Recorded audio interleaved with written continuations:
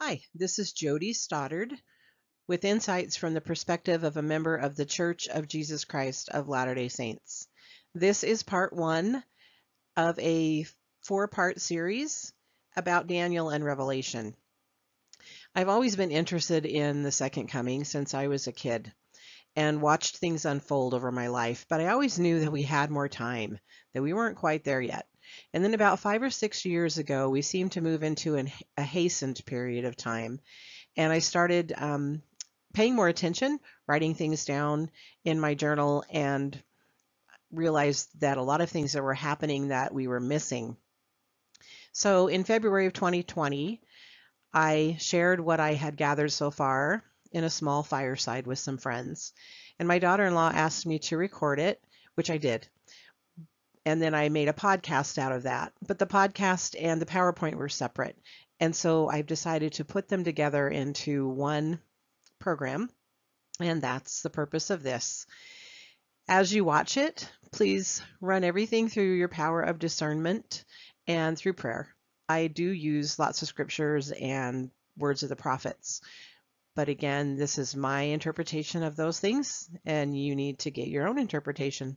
So I hope that you enjoy. This is the second edition of the four-part video series on Daniel and Revelation, and it was reproduced on July 25th, 2020. Within a few days after producing the original videos on YouTube on April 13th, 2020, it was brought to my attention that one of the slides had been mistakenly placed in a section discussing President Nelson's talk ministering with the power and authority of God.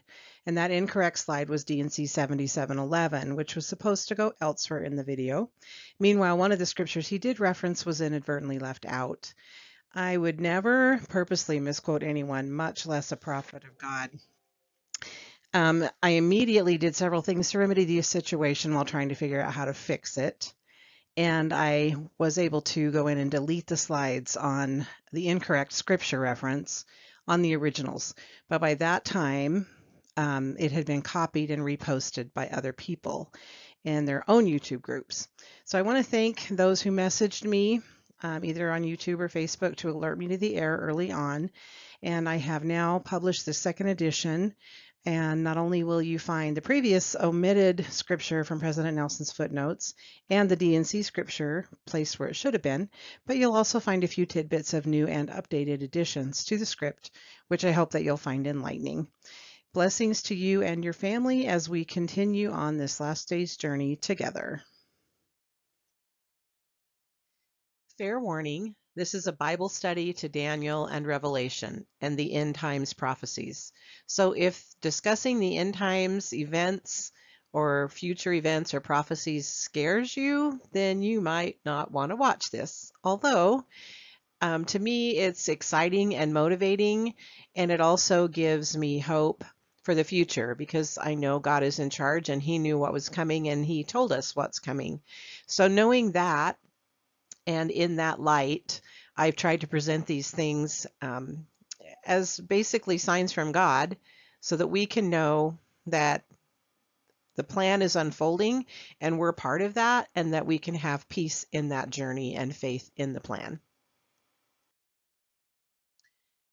And the Lord has told us not to fear. Isaiah 41:10, "Fear not, for I am with thee. Be not dismayed, for I am thy God. I will strengthen thee, yea, I will help thee. I will uphold thee with the right hand of my righteousness." So as we face these future events, we can feel His love. As more and more events have been lining up, it's become like a big bag full of puzzle pieces, and describing the picture that all these puzzle pieces make without the box top to show people what the picture looks like gets more and more difficult because there are so many pieces to this puzzle. Just like if I had you pull a puzzle piece out and it was a green one and you couldn't tell me from that piece if it was a tree or a leaf or a green tractor until you had more pieces to go around it, and then a picture would start to form. So that is my purpose today, is to take a whole lot of abstract puzzle pieces that when put together begin to form a picture. And so that is the focus of this PowerPoint presentation, is to get you to see how all these pieces begin to fit together. And particularly what I'm going to focus on are temples, holy days, and signs in the sky, and how they all correlate. I really haven't gone much into the plagues or the wars, at least not yet anyway, but I've been amazed at how many prophecies are being fulfilled and were prophesied around temples and how important that is. So that's going to be the main focus of this as we go forward. Biblical numbers play a huge part in knowing how to interpret the signs and if they're meaningful or not as they unfold. So we're going to go through the biblical numbers that are most important quickly to give everybody an idea of what to be looking for when you're going through scriptures on the end times. The biblical number 7 is found over 800 times just in the Bible. It is the number of completeness and perfection, both physical and spiritual. It derives much of its meaning from being tied directly to God's creation of all things. There were 7 days in a week, and the seventh day is God's Sabbath. And it took him 7 days to create the earth, or 6, and then he rested on the seventh. We are in the 7th millennium of time. There are 7 annual holy days, and there are 7 seals. Another number we're going to talk about is the number 12, realizing that we have 2 sets of 12 hours in each day, and that when God created the universe and set it in motion, he did so like a giant clock. The number 12 is found 180 places in the Bible. It is the symbol of faith, the church, and divine rule. There were 12 sons of Jacob, which formed the 12 tribes of Israel. Jesus had 12 disciples or apostles, and we have 12 today. Revelation says that the kingdom of God has 12 gates guarded by 12 angels. 12,000 from each of the 12 tribes are mentioned, and that is the 144,000.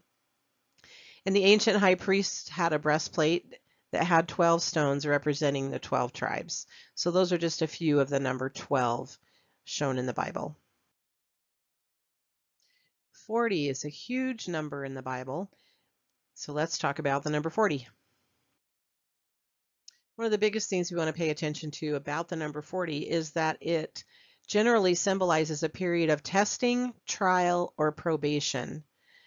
One of the amounts of time considered to be a generation is 40, as well as 70 and 100.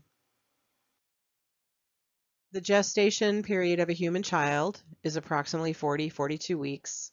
It took 40 years to build the Salt Lake Temple. It rained on Noah for 40 days. Goliath taunted David for 40 days before he was defeated. Saul, David, and Solomon reigned for 40 years each. Moses, Elijah, and Jesus fasted in the desert for 40 days. And Jonah warned Nineveh of impending destruction for 40 days. Moses lived 40 years in the desert before God told him to go to Egypt, and then he lived in Egypt for another 40 years. He was on Mount Sinai on 2 different occasions for 40 days each, and the children of Israel wandered in the desert for 40 years. And he sent spies to investigate the Promised Land for 40 days. So those are just some of the references to the number 40 in Scripture.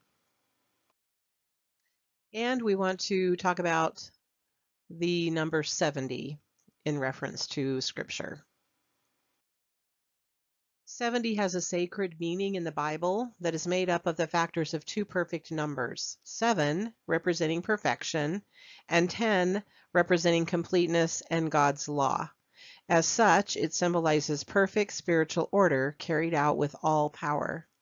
And it can also represent a period of judgment. 70 elders were appointed by Moses, and we have 70s in our church.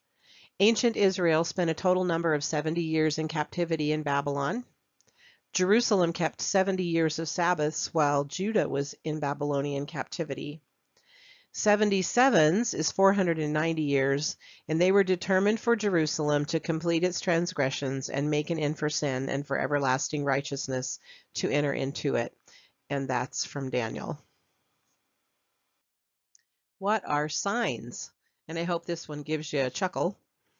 But signs are warnings. They also let us know where we are and how much further we have to go. So if you're driving down the road and you see a sign that says Los Angeles, it doesn't mean you're there yet. Next to it, you'll see a sign that tells you how many miles left you have to go. So signs tell us that we are on the right road and that we're heading in the right direction and that events are in the future are coming up.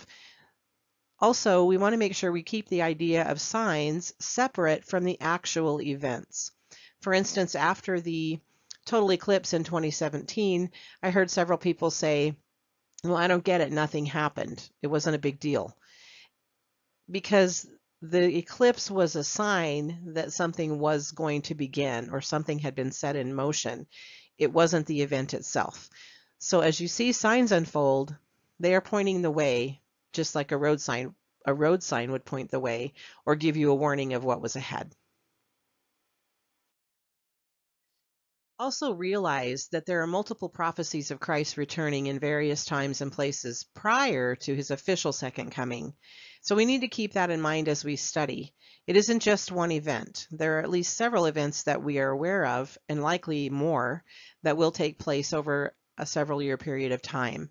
So when it talks about Christ coming in his glory, that's the time he'll be burning the earth and sanctifying and cleansing it.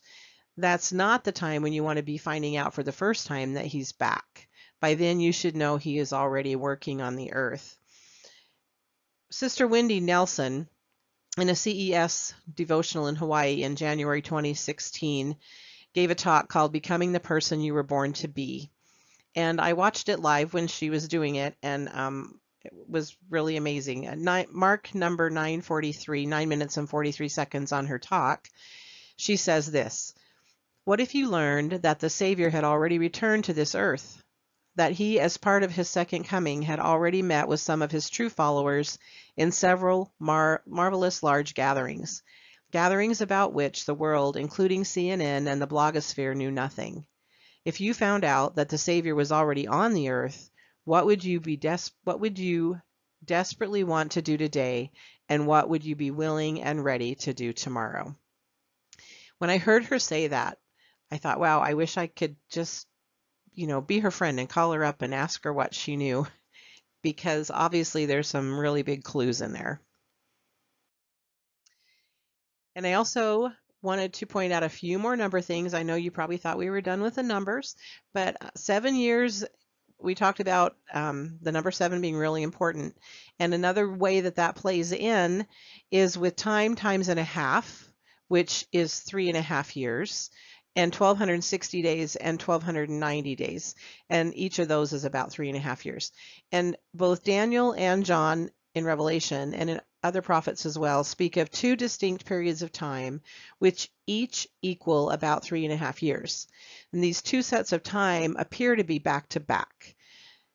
Time times and a half is often calculated as 3.5 years, but we'll also discover some other ways that that formula can play out. The time of trouble is 3.5 years, and that precedes the day of Jehovah. And this is the time when things begin to unfold. The earth begins to show the early signs of labor. And then the day of Jehovah is the second 3.5-year period of time when God's judgments come upon the world in full and little of mankind remains. So that second 3.5 years is when the great tribulations take place. Understanding that going forward will be really helpful. Also, some people refer to the tribulations as only 3.5 years because they're only talking about the day of Jehovah. I kind of put a whole 7-year umbrella over it. So when I talk about the tribulations, I include the time of troubles with the day of Jehovah for a total of 7 years. The reason I do that is because it's also often referred to as a woman that travaileth and pains to be delivered. And so you have this woman in labor, and most of the time a woman doesn't know for sure that she's in labor until she's about halfway through. And it's about that point in time when the pains begin to increase in frequency and strength, and then she knows it's time to go to the hospital. And so that's why I include both halves of that in the 7 years of tribulation, because most women don't start out in hard labor. It starts out slow, you're not even sure that it's started yet, and then by the time you're about halfway through, you know that you're in labor. And that's how it will be with the time of trouble versus the day of Jehovah and that second 3.5 years. So now we're going to look at prophecies that happen with temples and holy days. And a lot of times events that are happening around surrounding temples that were prophesied in the scriptures are also happening on holy days. And that's one way we can know that that is the sign we were looking for. The first temple we had at the beginning of the restoration was the Kirtland Temple. It happened at Passover on April 2nd, 1836. And it fulfilled the scripture, "Behold, I will send you Elijah the prophet before the coming of the great and dreadful day of the Lord." And if you study the visions that opened up when this temple was dedicated and this following Sunday after the dedication, many of the ancient prophets appeared there in the temple, and many of the people there saw them or heard them. So if you haven't studied up on that, that's a really great place to start. This is a great visual timeline of the 2300 days or 2300 years. And as we go through, you'll note that days, years, weeks, and months can be interchangeable for different prophecies. I think of it as an algebraic formula. And if you plug in certain days and times and they match up with events or signs, then you know that that's the ones we're looking for. So we're going to look at Daniel 8, 11, 14 and read those if you want to read along.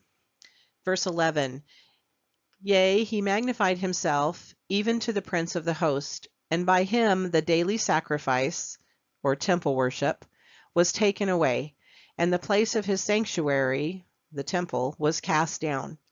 And an host was given him against the daily sacrifice by reason of transgression, and it cast down the truth to the ground, and it practiced and prospered." So this was Daniel's vision of the destruction of the second temple, which happened in 70 AD. There again, there's that year 70. Verse 13, "Then I heard one saint speaking to another saint unto that certain saint which spake, How long shall the vision concerning the daily sacrifice and the transgression of desolation to give both the sanctuary and the host to be trodden under foot?" In other words, how long until we'll have a daily sacrifice or have a temple again? "And he said unto me, 2,300 days, or in this case years, and then shall the sanctuary be cleansed."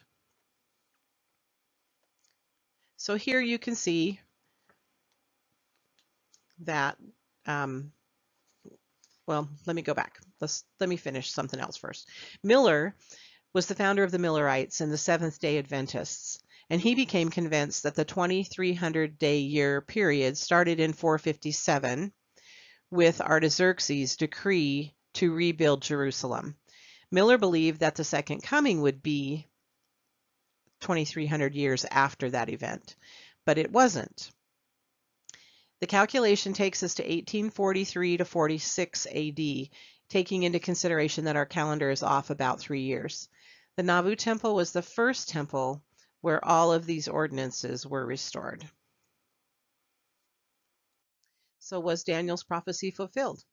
On April 30th, 1846, we had the dedication of the Nauvoo Temple, and we had the daily sacrifice or temple work restored with all of the ordinances. And then we jump forward to Daniel 12, verses 5 through 7, if you want to read along. "Then I, Daniel, looked, and behold, there stood two other, the one on this side of the bank of the river, and the other on the other side of the bank of the river. And one said unto the man clothed in linen, which was upon the waters of the river, How long shall it be to the end of these wonders? And I heard the man clothed in linen, which was upon the waters of the river, when he held up his right hand and his left hand unto heaven, and sware by him that liveth for ever and ever, It shall be for time, times, and a half. And when he shall have accomplished to scatter the power of the holy people, all these things will be finished." So I want you to think about that for a minute. in conjunction with the dedication of the Nauvoo temple. Knowing that the original Nauvoo temple was the fulfillment of Daniel 8:13, what picture might Daniel have seen? Which river? Who were the two men, one on each side? Who was on the water when the question was asked, how much longer until the end, and until the power of the holy people be scattered? As I read that, I could see Joseph standing on the Nauvoo side of the river. He had been martyred 2 years before, but him staying there watching over the Nauvoo temple until it was decommissioned by fire. And Brigham on the other side of the river, on the west side, getting ready to lead the saints to Utah.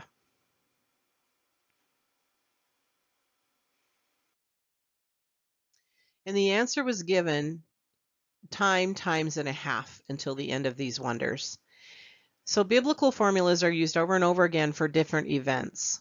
In this case, rather than use 3.5 years, let's try plugging in a jubilee. A jubilee is 7 shmitas.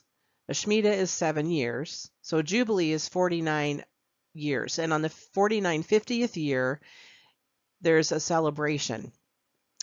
And also, I'll show you later a chart that shows how jubilees have marked many of the great events that have happened since the creation. So if we use a jubilee to fill in the formula, what do we get? Time equals 49 years. Times would be twice that, so 98. And then half a time is 24.5 years, for a total of 171.5 years. So if you add 171.5 years to 1846, when the Nauvoo temple was dedicated and the saints began heading west, you end up in the fall of 2017. And the Revelation 12 sign of the woman of the sky happens then, as well as the first of 2 rare total eclipses across the United States, which are 7 years apart.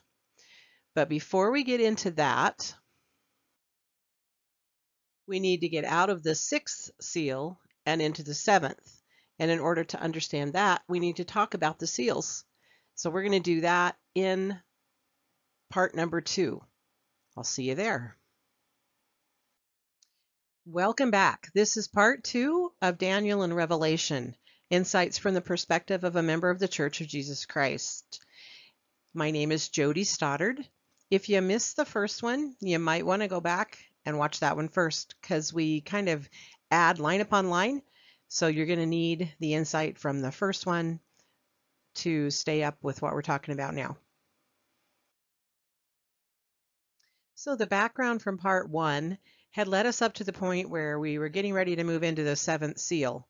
But before we could talk about those things, we needed to get out of the 6th seal. So that's what we're going to do now. According to LDS.org, Joseph Smith, Skousen, McConkie, and others believe that each seal represents a 1,000-year period in the history of the earth. Remember, it took 6,000 years or 6 days for God to create the world. So 6 days, and on the 7th he rested. So we have had 6 seals, and now we're entering the 7th seal of the millennium, which will be a rest time for the earth.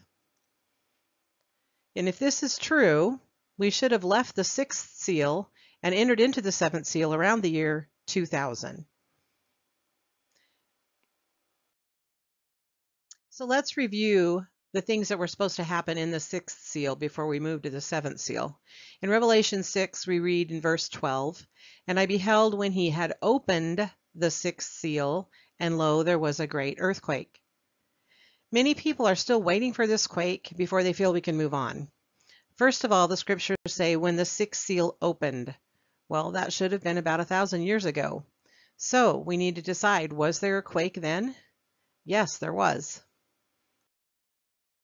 What if we had an earthquake today that killed over 1 million people? Does that sound like it might qualify for what John saw in Revelation 6? What if that many people died on just the continents of Africa, Asia, and Europe alone, with more unrecorded deaths taking place on the other 4 yet undiscovered continents that were similar in magnitude? Would that qualify? What if over 1 million people would have died when the world's population was much smaller than it is today? That 1 million people would have made an even greater impact on humanity then than if it happened today, right? But can you even imagine 1 million people dying in an earthquake today? Well, in 1202 AD, which according to Joseph Smith would have been in the sixth seal, there was such an earthquake. It killed 1.1 million people. Keep in mind that this was when the total population for the 3 record-keeping continents which documented the effects of this quake was a mere 370 million people, compared with the population of those same 3 continents today of 6.3 billion people, or 17 times more population now than then. So it stands to reason that the impact on humanity of a quake of that magnitude today, if it were to only affect those 3 continents, would have killed 18.7 million people. I share the comparison to show that 1.1 million dying in a quake in 1202 was much more catastrophic than one might have comprehended at first glance. But even to comprehend a quake that would take out 1 million people is hard to wrap one's mind around. In order to recognize the magnitude of that staggering number, let's look at the history of earthquakes. According to Wikipedia, the earthquake history was limited prior to Christ, but there are records beginning after Christ. In that first 1,000 years AD, guesstimates show that around 900,000 or less than 1 million people died in earthquakes over that 1,000-year period, which would have been considered the 5th seal. As we move into the second 1,000 years, or 6th seal, between 1000 to 2000 AD, we see a huge increase in just the first 200 years, where 1.5 million people die in quakes. All in all, an estimated 5 million people died of earthquakes in the 6th seal. In fact, the quakes had become so frequent between 1132 AD to 1202 AD that people had taken to living in caves because they were tired of their houses falling down on their heads. In Revelation 6:15 we read, "And the kings of the earth, and the great men, and the rich men, and the chief captains, and the mighty men, and every bondman, and every freeman, hid themselves in the dens in the rocks of the mountains." There will be more earthquakes, large ones. There's one that's prophesied in Revelation 8, which would be in the 7th seal. And there's more after that. But as for the one prophesied to happen in the beginning of the 6th seal, it did happen in 1202 AD. So there are some more prophecies that were to take place in the 6th seal. Let's discover what those were.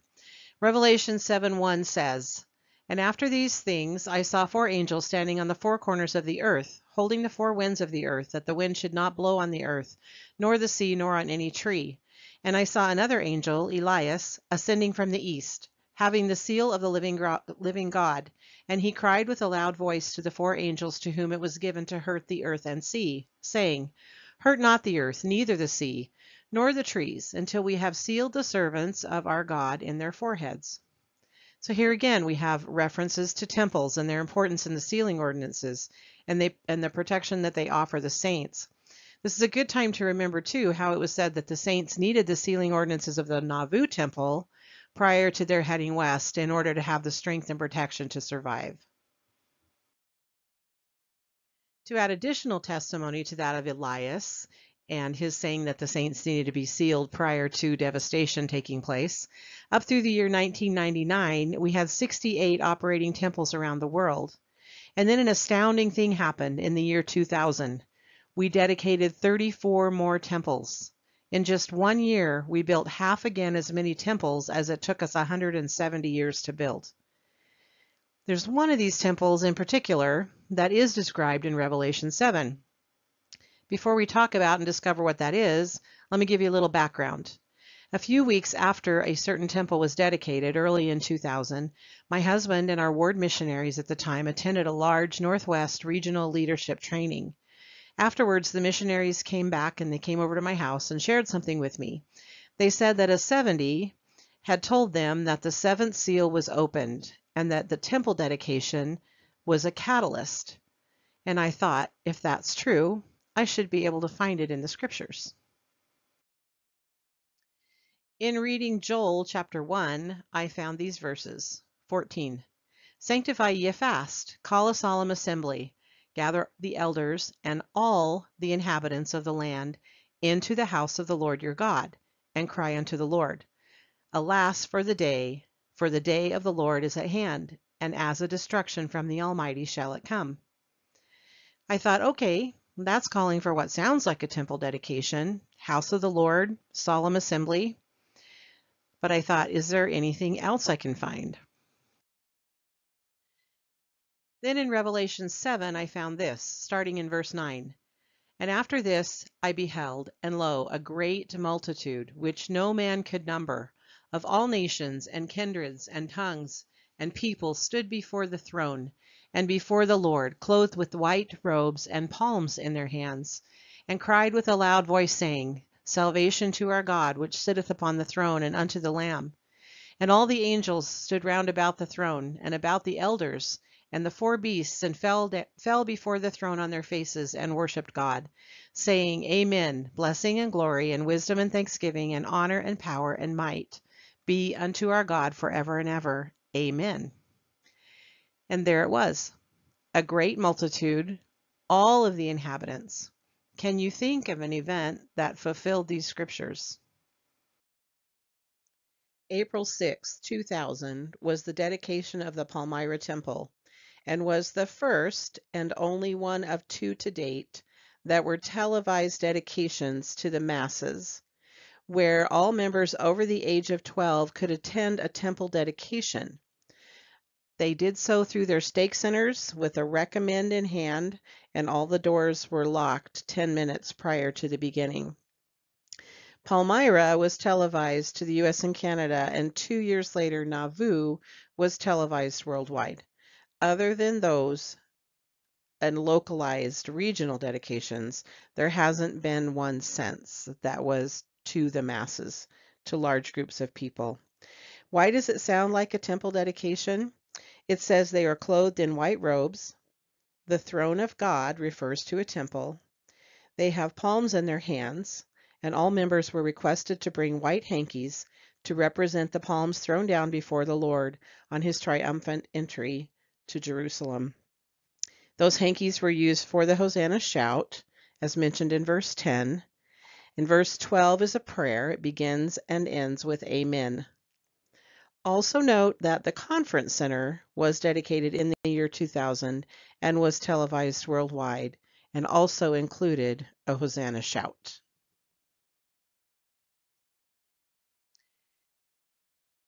April 6, 2000 was also the 170th anniversary of the restoration. So I had my answer. The Palmyra temple dedication, as described in Revelation 7 and in Joel, was a catalyst for something to happen. So let's see what it is that happened. Since the initial production of this series, and in consideration of some recent events, I have come to see that while Joel led me to the previous verses in Revelation 7 concerning the opening of the seventh seal, these verses in Joel may actually have been part of something we just witnessed. Joel 1:14, Sanctify ye a fast, call a solemn assembly, gather the elders and all the inhabitants of the land into the house of the Lord your God, and cry unto the Lord. After the April 2020 General Conference, many people took a new view of these scriptures. We, along with the entire watching world, and after a recent fast, which President Nelson had called for, participated in a solemn assembly, which included the Hosanna shout, which was done during conference. If that is true, then it gives even more meaning to the next scripture in Joel 1, verse 15. Alas, for the day of the Lord is at hand, and as a destruction from the Almighty shall it come. Interestingly, Isaiah speaks of two periods of time, 3.5 years each. The first part of that is known as the time of troubles, and the second half, or the second 3.5 years of the 7, is called the day of Jehovah. So there you see it again. Alas, for the day of the Lord, or the day of Jehovah, is at hand. So are we getting ready to enter the second half of the Great Tribulations?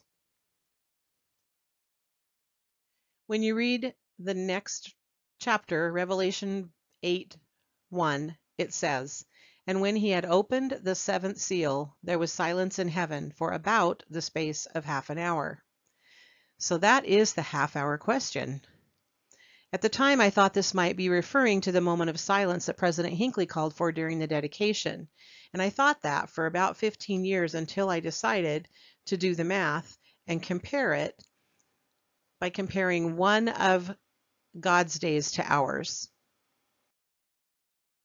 And here's the math. A half hour of God's time equals about 20.83 years, or about the space of 20 to 20 years on Earth. Later, after I did the math, I realized others had done it too, but it was kind of fun to figure it out on my own. So 21 years also represents 3 sets of 7, which might be significant. So now we find ourselves in the 7th seal. In President Nelson's talk, Ministering with the Power and Authority of God, in his footnote number 3, he shares the following scriptures. But first he says this: "I fear that too many of our brothers and sisters do not grasp the privileges that could be theirs." Then footnote number 3 takes us to these scriptures where we can find out what he means by that. The very first scripture that he shares in footnote number 3 is from Doctrine and Covenants 84, verses 19 through 22. "And this greater priesthood administereth the gospel, and holdeth the keys of the mysteries of the kingdom, even the key of the knowledge of God. Therefore in the ordinances thereof the power of godliness is manifest. And without the ordinances thereof and the authority of the priesthood, the power of godliness is not manifest unto men in the flesh. For without this no man can see the face of God, even the Father, and live." So if we look back at that, it's saying that if we have the priesthood and the ordinances, we can see the face of God, even the Father, and live while we are still in the flesh. And I want to reinforce again, remember, these are footnotes, scriptures, after his comment, "I fear that too many of our brothers and sisters do not grasp the privileges that could be theirs." Now we are taken to Doctrine and Covenants 107:19. "To have the privilege of receiving the mysteries of the kingdom of heaven, to have the heavens opened unto them, to commune with the general assembly and church of the firstborn, and to enjoy the communion and presence of God the Father and Jesus the mediator of the new covenant." To me, that infers we can achieve that in this life. Just a note of interest, those two former Doctrine and Covenants sections, 107 and 84, he used in this talk, and then a year later, those are the two of the 3 sections that he encouraged the sisters to go read the entire sections of. So he is reiterating the importance of what is in those 2 sections. And then we go on, in the last scripture that he references in footnote number 3. And if you open this up on your gospel app and then click on the little 3, then it's going to automatically load the 2 scriptures from Doctrine and Covenants. But at the very top, you'll see that he also references these scriptures, and then you have to go find them. But this is part of what he references. Joseph Smith translation of Genesis 14:30. "For God, having sworn unto Enoch and unto his seed with an oath by himself, that everyone, being ordained after this order and calling, should have power by faith to break mountains, to divide the seas, to dry up the waters, to turn them out of their course, to put at defiance the armies of nations, to divide the earth, to break every band, to stand in the presence of God, to do all things according to his will, according to his command, subdue principalities and powers, and this by the will of the Son of God, which was from before the foundation of the world." That's the end of his footnote number 3, but let's continue reading to put those 2 verses into perspective and context. Verse 32, and men having this faith, coming up unto this order of God, what happens to them? They were translated and taken up into heaven. Now Melchizedek was a priest of this order, and his people wrought righteousness, and obtained heaven, and sought for the city of Enoch, which God had before taken, separating it from the earth, having reserved it unto the latter days, or the end of the world. And hath said and sworn with an oath, that the heavens and the earth should come together, and the sons of God should be tried, so as by fire. So there's a lot in those verses. Some of them reference the other two scriptures he's shared from Doctrine and Covenants. But this order that he is speaking of is the Melchizedek high priest order of God, where people are translated, as was the city of Enoch. So let's do a recap of the privileges President Nelson says we are not accessing. We can receive the mysteries of heaven, have the heavens opened, be part of the church of the firstborn, which includes having our calling and election made sure, enjoy the communion and presence of God the Father and Jesus Christ, and that would be a second comforter experience, translation into a terrestrial being, which is not the same as a resurrected being. According to Joseph, it's being part of the terrestrial order, which the city of Enoch was, and we can interact with them, and they are ministering angels to this earth. So that's a recap of his talk, just that one footnote. And so then we're going to go on and maybe go a little more into depth on some of the things he was talking about, or maybe those are new things for you. You haven't heard them before, so we will touch lightly on some of those. But back in the sixth seal, John did introduce us to the 144,000. In Revelation 13 we read, and one of the elders answered, saying unto me, what are these which are arrayed in white robes, and whence came they? And I said unto him, Sir, thou knowest. And he said unto me, these are they which came out of great tribulation, and have washed their robes, and made them white in the blood of the Lamb. Therefore they are before the throne of God, and serve him day and night in his temple. Several apostles and prophets have said that this is referring to those John saw who were foreordained in the pre-existence to become the 144,000 during the tribulations. And John was not saying at this point that the tribulations are over. Remember, we are just getting ready here in these verses to enter the seventh seal. So it's obvious that the tribulations have not even begun yet at this point in his visions. While I have more information regarding the 144,000, suffice it to say that this is a symbolic number representing 12,000 of each of the 12 tribes, but it is in no way a fixed number. It is actually more of a title than a number. Just as it was in the days of Enoch after his city was taken up, they continued to come down as ministering angels and preach to those willing to listen. And as those people qualified, they were also taken up. Enoch's people did this prior to the flood, which represents baptism. We will repeat this pattern prior to the fire or sanctification of the earth. Let's stop for a moment and remember what we know about the millennium. The earth will be changed to what? A terrestrial one. And what will happen to the people left on the earth during the millennium? They will become translated, terrestrial individuals. Remember, that's different than resurrected terrestrial beings.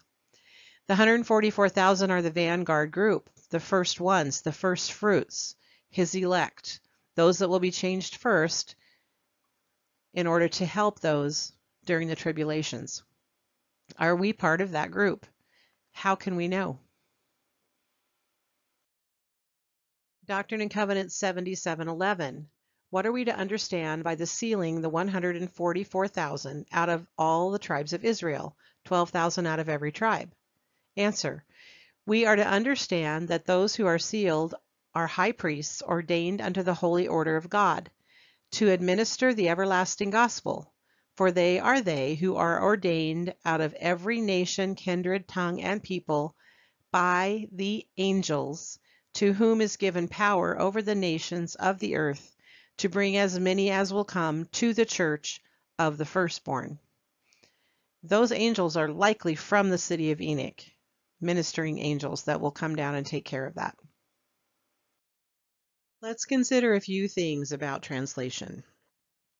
Translation is not a get out of the tribulation free card. It is a position of service. So desiring that would be a worthy cause. 2, besides all of those who we know are translated, and there are likely many that we are not aware of, an entire city was translated, and then they continued to pull more up into the city after that, and they were called Zion. And we are supposed to become Zion. We have already been invited to participate in the same in our day. There are clues to this in 3 Nephi chapter 28. There's a big clue here. Verse 4, and when he had spoken unto them, he turned himself unto the three, and he said unto them, what will ye that I should do unto you when I am gone unto the Father? And they sorrowed in their hearts, for they durst not speak unto him the thing which they desired. And he said unto them, behold, I know your thoughts, and ye have desired the thing which John, my beloved, who was with me in my ministry, before that I was lifted up by the Jews, desired of me. What's the big clue? They desired it, and they asked for it with their hearts. And the Lord gave it to them. And if you want to go and read the rest of 3 Nephi 28, there are some amazing differences in there between what the 9 were blessed with versus what the 3 were blessed with that we miss all the time. So I would encourage you to go and read that with prayer more in depth. All right, let's talk about the chronology of the book of Revelation. According to LDS.org and other sources, if you remember, each seal represents 1,000 years. The book of Revelation is in chronological order through chapter 7. That takes you through the end of the 6th seal. Then from Revelation 8 on, the 7th seal opens, and John is all over the place. It's like explaining an action-packed movie to a friend, especially one that begins in the middle and then has flashbacks and you jump forward. And he also sees many things that overlap. It helps to remember this when reading the last part of Revelation. All right, one of the ways we can know we're in the 7th seal is that some of the events of the 7th seal have started to happen. Earlier I touched on the sign of the Revelation 12, woman in the sky. So we're going to discuss that right now and how this was set into motion. And again, this is a sign that events have been set into motion. Revelation 12:1, and there appeared a great wonder in heaven, a woman clothed with the sun, and the moon under her feet, and upon her head a crown of 12 stars. And she, being with child, cried, travailing in birth, and pain to be delivered. So in November of 2016, Jupiter, which is known as the king planet, moved into the midsection of Virgo, where it stayed there in retrograde motion for 42 weeks, the gestation period of a human child. When Jupiter left Virgo on September 23rd, 2017, it was the eve of Rosh Hashanah. Remember, we talked about how holy days and signs, when they align, is another way to know if that's the sign or event that we're looking for. As Jupiter exited Virgo, for the first time in 7,000 years, these stars were all aligned. The sun was at her shoulder, the moon was at her feet, and there was a crown of 12 stars at her head. Constellation Leo, which has 9 stars, and Mercury, Mars, and Venus. Pretty amazing, right? And NASA has a program, and there's several other star constellation programs out there where you can go in and plug in any date in the future or in the past and know exactly where the stars were in the sky or where they will be. So let's decipher what this means. According to LDS.org, the woman is the church. The crown of 12 stars are the apostles. The man-child is the kingdom of God on the earth, which includes the 144,000 and those charged with building the New Jerusalem. Revelation 12:5 says, "And she brought forth a man-child, which is the kingdom of God on the earth, who was to rule all nations with a rod of iron." And that is direct revelation with Christ, which suggests that the 144,000 and those in the New Jerusalem will communicate directly with him. And her child was caught up unto God, unto his throne. And that's a reference to the 144,000, where they are taken up and translated into terrestrial beings. And the woman, which is the church, fled into the wilderness, where she hath a place prepared of God, that they should feed her there 1,260 days, which is 3.5 years, or the first part of the tribulation, which is known as the time of trouble. The second 3.5 years is referenced later in Revelation 12 as it speaks of the remnant of the woman, or the church, who have a testimony, but who had not yet been translated.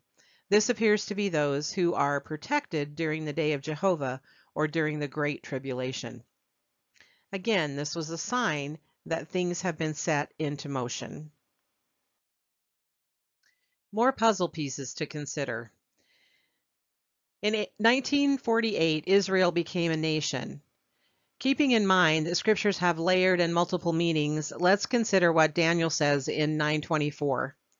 70 weeks or years are determined upon thy people and thy holy city to finish the transgression and to make an end of sins and to make reconciliation for iniquity and to bring in everlasting righteousness and seal up the vision and prophecy and to anoint the most holy. Now this event took place at the destruction of the second temple in Jesus' time, and Daniel had foreseen that prophecy happening. But here we can use that same prophecy again. 25. Know therefore and understand that from the going forth of the commandment to restore and build Jerusalem unto the Messiah, the Prince, shall be 7 weeks and 62 weeks, or 69 years. So if we use that 70th year of Israel becoming a nation, what can we see? When you add 70 years to 1948, you end up in 2018. And then Daniel references the 69th year as well, so we'll look at that in a minute. But 70 years after Israel became a nation, on the very anniversary day of May 14, 2018, we moved the U.S. Embassy from Tel Aviv to Jerusalem. 70 years to the day. So again, you end up in 2018, 70 years later. So we know that that was important, an event that means something. Daniel also told us to watch for the 69th year too, so let's see what happened in 2017. In August 2017, a total eclipse took place across the United States. This was a rare event. Sometimes they'll happen over the edge of a country or out in the middle of the ocean is usually where they take place. But this one crossed over the United States completely. And immediately following this eclipse came 3 witnesses in the form of the 3 record-breaking, costliest hurricanes in U.S. history. One of them was named Jose, aka Joseph, and the other one was named Maria, also known as Mary. So you have the eclipse, and then you have 2 hurricanes named Mary and Joseph moving in onto the U.S. continent, and then you have the sign of Revelation 12, which is the Virgin, or Mary, giving birth to a child. Also, 2017 was the 70th Jubilee since the Exodus from Egypt. And remember, a jubilee is 7 shmitas of 7 years each, the 49th, 50th year being the jubilee. And here on this incredible timeline, we can see how jubilees have played a really important role since creation, or at least since Adam and Eve left the garden, since we're not sure how long they were in the garden. But you can see that the first 2,000 years, there were 40 jubilees. And on the 40th jubilee, Abraham was born and Noah died. Then 500 years more pass, and we have the 50th jubilee. And that was when the Exodus took place.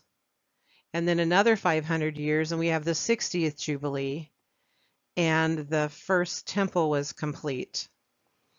500 more years is the 70th jubilee, and that was the decree to restore Jerusalem. Another 500 years pass, and you have the 80th jubilee, which is when Christ was born, his first coming. And then we have a mirrored version on the other end here, 2,000 years on each end. And so we're now in the 120th jubilee, which is when Christ, his reign begins. And this is the end of part 2 of 4 videos on Daniel and Revelation. But it just keeps getting more exciting in the next 2 videos, so I hope you'll join us there. See you soon. Welcome back. This is part 3 of 4 on Daniel and Revelation. This is Jodi Stoddard, and these are insights from the perspective of a member of the Church of Jesus Christ. If you haven't watched part 1 and 2, you're going to want to do that because we're building on things we already know. It's like we're building a giant jigsaw puzzle, and you need the pieces from those first 2 videos before you'll understand moving forward. But welcome, and we hope you enjoy this. All right, we're going to start this video out talking about the 2 eclipses. We discussed the first one that happened in August of 2017 a little bit already. I want to go into some more detail on these and why they're significant. Remember that these eclipses, there'll be another one in 2024, so they're about 7 years apart. And remember that Daniel and Revelation speak of 2 sets of 3.5 years each, which would be a total of 7 years. So remember that as we study this out. Interesting, this first eclipse that crossed over in 2017 crossed over 7 cities or towns named Salem. Remember, Melchizedek was from Salem. Salem was the name of a large city prior to the flood that was on the American continent. So when the waters receded and people spread out again, then they named well, we say the old world, but to them it was the new world. In the Middle East, when they came upon a city, they named it Jerusalem, which means New Salem. And they also had rivers there that they named after the rivers from where they had initially started out from. So the name Salem means to be complete or whole, which was the same meaning that the number 7 has. Also means complete, finished. In 2024, there'll be the second total rare eclipse, 7 years after the first one, and that one will make an X over the heartland of America. It will come from the other side and cross over right at the heartland. Let's look at another map. It'll give you a little closer view of where it will intersect. So here is the closer up view. You can see up here is St. Louis, so it's close to Missouri. Part of it's over Missouri. And what you do want to realize is that it is a little south of where Adam-on-Diamond and the New Jerusalem, Jackson County, Missouri is supposed to be. However, this does also run close to the New Madrid Fault, and we are expecting some more earthquakes that happen in the 7th seal. So if that quake happens, then before the eclipses, it would substantially or could substantially move the Earth enough to change where the intersection of the eclipse happens. All right, we've talked a lot about numbers, and in Matthew 18:22, there is a scripture that says, it's talking, Peter is asking the Lord how often he should forgive. Usually we attribute Christ's comment to that of a metaphor. Forgive 70 times 7. In other words, don't stop forgiving. But I've always felt, as it is with most scriptures, that there's a deeper meaning that we should be searching for. One of the promptings the Spirit led me to consider is a mathematical one having to do with the symbolism of 70 times 7. So we know that the biblical number 7 means finished, complete, and or eventually perfected. So this should give us a couple of new ideas to consider. One, that we should forgive, especially ourselves, and keep trying until we eventually get it right.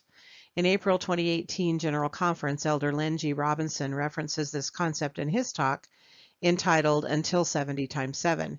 His premise is that a loving God and Jesus will continue to give us chances, the ultimate goal being our eternal perfection and exaltation. Another meaning could be construed as being until someone or something is complete, finished, or done, like the Lord's work on the earth. With the second concept in mind, what would it look like if we considered that Christ might have been saying to Peter, continue to forgive until the end, until the 7th period of time, until I come again? That is the concept that the Spirit has been leading me to consider for a couple of years now. And I've continued to seek for understanding mathematically as I have felt there's something there. Then we moved into 2018, into the 70th year since Israel became a nation, and there were 70 Jubilees since the Exodus. And as I was typing all of this up into my journal, it suddenly all became perfectly clear. There were 70 years or Jubilees, and Israel was a nation for 70 years prior to the first eclipse. Then we have 7 years pass, making an X over the middle of the heartland of America. And that 7 years between the two eclipses suddenly made a picture. It's right there, 70 times 7. The earth will be complete or finished and ready to begin a new chapter. Now, there may still be things that don't get completed in this 7-year period. Remember, this is the tribulation time. And then things still might need to happen after that if everything doesn't get finished. But I think that this is definitely a sign and another meaning of the phrase 70 times 7. It's also interesting to realize the Hebrew words for certain things. The word for sign was ot, and it was also the word for letter in Hebrew, because letters are often the form of a sign. They signify something and point to a meaning, just as how in English we might say X marks the spot or use an X as a marker indicator, so the Hebrew letter tav or ta was used in a similar way. The tav is a letter that can also be used as a sign, just like our X. The Hebrew alphabet has evolved over the centuries, but back in the time of David and Solomon, the letter tav actually used to be drawn as an X.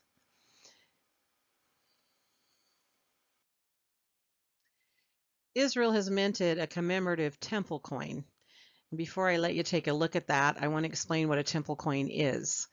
It was needed anciently to offer as a token by the men who attended the temple. This is why there were so many money changers outside the temple. You could not pay a tribute to God with a Roman coin, so it needed to be changed into a temple coin. If you didn't have a Roman coin, you could bring an animal or even doves or something to exchange for a temple coin. The moving of our U.S. Embassy in May of 2018 was so significant in recognizing Jerusalem as the capital of Israel that the Jewish people minted a commemorative temple coin, and it's being used as a fundraiser for their temple, but also to honor President Trump. In the book of Ezra, we see that King Cyrus, though not a Hebrew or Jew, was very instrumental in getting their second temple built. And the coin is embossed with the head of President Trump and King Cyrus, and it reads, and he charged me to build him a temple in Jerusalem, or build him a house in Jerusalem. That's from Ezra 1:2. It also mentions on the coin 70 years to fulfill Daniel's promise. So I think it's pretty amazing. Not a coincidence. Now we're going to spend some more time working with the number 40, and particularly how Jewish holy days and the number 40 have lined up in the significance of the following. So the fall Jewish holy days are Rosh Hashanah and Yom Kippur. The first high holy day is the Jewish New Year, and it's usually mid to late September. And it's a day of shouting or blasting of trumps, and it's the sounding of the ram's horn or shofar. And it's also when the king will be born. And Yom Kippur, which is the Day of Atonement, is a time for fasting, prayer, asking forgiveness. It's the Sabbath of Sabbaths. It begins 163 days after Passover, so it changes every year, the day that it falls on. And it's the culmination of the days of awe, which began at Rosh Hashanah, in which one should have repented, or it is believed that they will have to atone for their own sins. Okay, now remember, the sign of the woman in the sky happened on the eve of Rosh Hashanah, September 23rd, 2017. So that's when the sign of the woman of the sky was given. And being on the eve of Rosh Hashanah, that's also the day that God is proclaimed king. 7 days later, in 2017, was Yom Kippur, Day of Atonement, Friday night, September 29th through Saturday, September 30th. If you count backwards 40 days from Yom Kippur, it was the first eclipse in August. Yom Kippur again signifies a time for repentance. So this was a warning. From that first eclipse, we had 40 days as a warning, a final warning to the nation, or the nations of the earth, but particularly our nation, to repent, or we would have to atone for our own sins. This talk is filled with the number 40, and it was given in April of 1981 as a BYU speech from Ezra Taft Benson. It's called Prepare Yourselves for the Great Day of the Lord. If you have not listened to this, you need to go find it and listen to it. It is powerful. My brother was in attendance at this devotional, and I remember him coming home and telling us about it, and basically saying that he felt that they were told that they would be alive to usher in the second coming of Jesus Christ. And at the end of the fourth segment of this video series, I will give you a modern day quote from a prophet that happened just at our last conference from an apostle who said basically the same thing. So let's check out this talk by then Elder Ezra Taft Benson. He begins by saying, during the last week of our Lord's mortal life, he was privately approached on the Mount of Olives by his disciples, and they asked him 2 questions. The first of which was, tell us when shall these things be, which thou hast said concerning the destruction of the temple and the Jews. And that's from Matthew 24:4. And for the basis of their earnest inquiry was a prophecy of Jesus that had left even the disciples stunned. While standing in the temple precincts, Jesus had declared, there shall not be left here upon this temple one stone upon another that shall not be thrown down. And then Elder Benson goes on to say, Saints of Zion, do you realize we are living in the days of the fulfillment of these signs and wonders?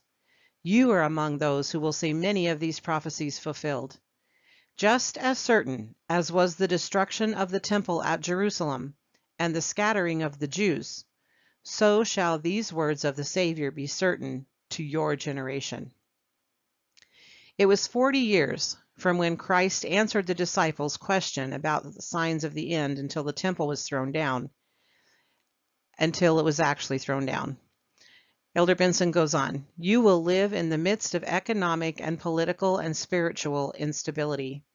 When you see these signs, unmistakable evidences that his coming is nigh, be not troubled, but stand in holy places, and be not moved until the day of the Lord come. Holy men and women stand in holy places, and these places include our temples, chapels, homes, and the stakes of Zion, which are, as the Lord declares, for a defense and a refuge from the storm, and from wrath, when it shall be poured out without mixture upon the whole earth. So there he's talking about the tribulations. And he goes on, Will you be among those who are faithful to the end? Will you endure? Are you prepared? Can you live in the world and not partake of the sins of the world? Will you arise and shine forth as the Lord has commanded? Will you be a light and a standard for the nations? We know you can. We pray you will. We have every confidence that you, the rising generation, will not falter. I repeat, you are the valiant spirits reserved for this exceptional time. Make the choice. Rise to the task of this momentous hour. End quote.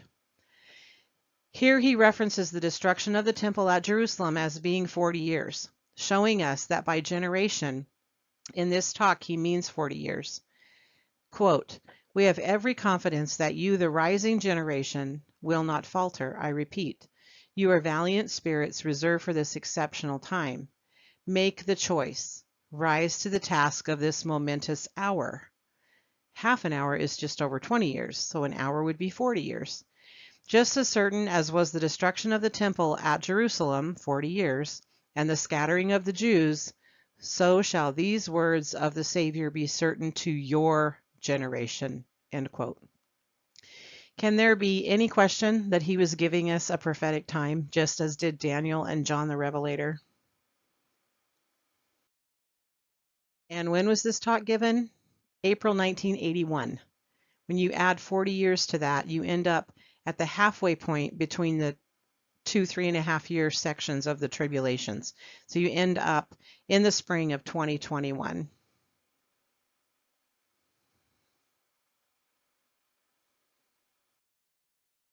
All right, we're going to change gears a little bit, and we're going to talk about the tribe of Levi and their importance in these winding up scenes.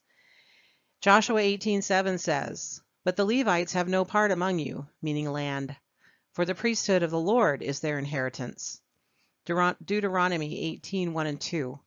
The priests, the Levites, and all the tribe of Levi shall have no part nor land inheritance with Israel. They shall eat the offerings of the Lord made by fire and his inheritance. Therefore shall they have no land inheritance among their brethren. The Lord is their inheritance, as he hath said unto them. So here we see that they were given the Aaronic priesthood as an inheritance upon their heads forever. They were not given a land inheritance, as were the other tribes. And Joseph Smith reiterated this in the teachings of the prophet Joseph Smith, page 319. The Levitical priesthood is forever hereditary, fixed on the head of Aaron's and his sons forever. What was the role of the tribe of Levi? Their work was ministering in the sanctuary. They are sometimes spoken of as distinct from the priests, but sometimes also as priests. The work of the Levites was to assist the priests, and they slaughtered the sacrifices and generally assisted in the temple. The Levites were themselves offered as a wave offering on behalf of the children of Israel. They thus became God's peculiar property, given to him in place of the firstborn. They were cleansed for their office. They had no land inheritance, but they had the tithe and a claim on the alms of the people at feast times. The Levitical priesthood is part of the Aaronic priesthood, and it holds the keys to the ministering of angels. Doctrine and Covenants 84:25 says, therefore he took Moses out of their midst, and the holy Melchizedek priesthood also. And the lesser priesthood continued, which priesthood holdeth the keys of the ministering of angels and the preparatory gospel. Cleon Skousen went to Jerusalem years ago and helped them plan their temple. And these are his words. And when he says fourth temple, he's counting the tabernacle that traveled with them in the desert, in the wilderness also. So this will be the third stone temple that they will have built. He says, the fourth temple in Jerusalem will be copied after the earlier temples of the Jews and will therefore be designed for blood sacrifices. However, once the Jews have learned that their Messiah has come, the purpose of those blood sacrifices, in anticipation of Christ's sacrifice, will give them a new perspective. Nevertheless, Joseph Smith indicated that the law of the sacrifice will be continued as part of the restitution of all things, until the sons of Levi have learned how to offer these sacrifices in righteousness. I add my opinion to that of the tribe, Cleon Scousens, that the tribe of Levi will be the ones responsible for building their own temple. I have been following their preparations now on templeinstitute.org. They have awakened after a 2,000-year slumber and realized that they need to get this temple built. They realize they're responsible to restore these ancient rites and are actively seeking to do that. Now, hearing that blood sacrifices will be restored might have a few of you confused. So let me read the following. This is from LDS.org. The prophet Malachi prophesied that in the latter days the sons of Levi would offer an offering unto the Lord again. John the Baptist reaffirmed this divine appointment at the time of the restoration of the Aaronic priesthood. This brief sacrifice of practice of blood sacrifice in the latter days was explained by Joseph Smith as being part of an essential part of the restoration of all things of former gospel dispensations. He said, quote, "It is generally supposed that sacrifice was entirely done away when the great sacrifice, i.e. the sacrifice of the Lord Jesus, was offered up, and that there will be no more necessity for the ordinance of sacrifice in the future. But those who assert this are certainly not acquainted with duties, privileges, and authority of the priesthood or with the prophets. These sacrifices, as well as every ordinance belonging to the priesthood, will, when the temple of the Lord shall be built, and the sons of Levi purified, be fully restored and attended to in all their powers, ramifications, and blessings. This ever did and ever will exist when the powers of the Melchizedek priesthood are sufficiently manifest. Else how can the restitution of all things spoken of by the holy prophets be brought to pass? It is not to be understood that the law of Moses will be established again with all its rites and variety of ceremonies. This has never been spoken of by the prophets. But those things which existed prior to Moses' day, namely sacrifice, will be continued." End quote. And in Doctrine and Covenants we read in 13 verse 1, "Upon you, my fellow servants, in the name of Messiah, I confer the priesthood of Aaron, and this shall never be taken again from the earth, until the sons of Levi do offer again an offering unto the Lord in righteousness." And I believe that after their offering is again acceptable unto the Lord, they will then be taught the gospel and move forward from there. That at that point in time, the priesthood, which has been hereditary, once they offer in righteousness again and it's accepted of the Lord, then that priesthood will become fully effective again. And from there, they will move forward and learn the gospel and then get the higher priesthood and the higher temple rights. So where was the ancient temple really? Because there's talk that the ancient temple actually is in what's known as the city of David. So here you have the wall, and here you have the Dome of the Rock, and then down these stairs is the city of David, so just outside the wall of Jerusalem. And right now they are excavating what appears to be a temple underneath the bottom part of what's left of a temple, which includes a small natural spring. The Savior said that no stone would be left upon another when the city was destroyed. So these are the underground parts of what appears to have been an ancient temple. This is an aerial photo. It says the city of David archaeological site, the real ancient Jerusalem. Ancient place of worship found near Jerusalem challenges assumptions about the last temple. It's at least the same size as Solomon's temple and resembling that structure's description in the Bible. The Gihon Springs, which fills the pool of Siloam, runs near the temple, which would fulfill the prophecy of a spring beneath the temple and have been used for the required animal sacrifices. And I found this picture to be interesting, and it says, "Mysterious carvings beneath the city of David leaves Israeli archaeologists baffled." So these are the Kohanim. They are the ancestors of the ancient Levite bloodline.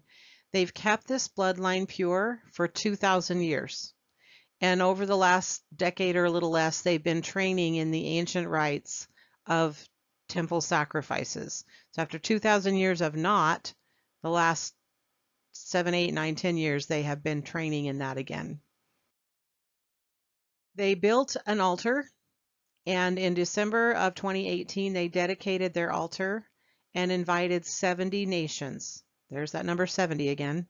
They offered a wheat offering. That is also significant.